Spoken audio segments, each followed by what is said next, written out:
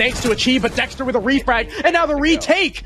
Working his way upstairs. Gasher's getting the plant down. Achieve now on the floor. This is the perfect opportunity for Dexter to go huge. Can he kill Gasher in time? No! The plant goes down, but Snake is dead. Hyper refrag. 2v3. Gasher and Beaulo get themselves the hell out of the building.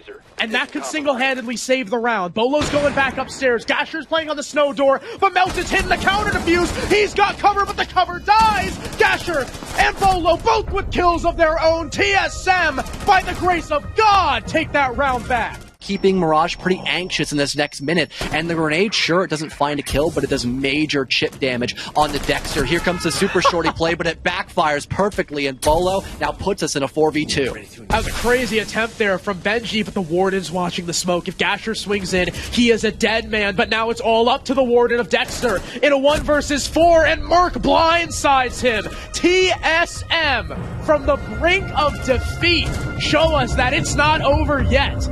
Winning both rounds in overtime, they take Cafe, their map pick 8-6. John, we are going to Oregon.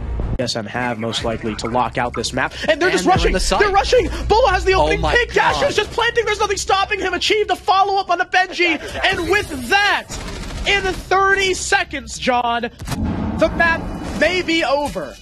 Mohesi, the first kill for his team, but Gasher with the down and finisher with the fire, Beaulo a follow-up, and just like that, TSM, they see the adjustment. They can't just walk into dining, so they walk into split. It was close. Mirage put up a hell of a fight, but TSM move one step closer to getting the privilege of defending their title.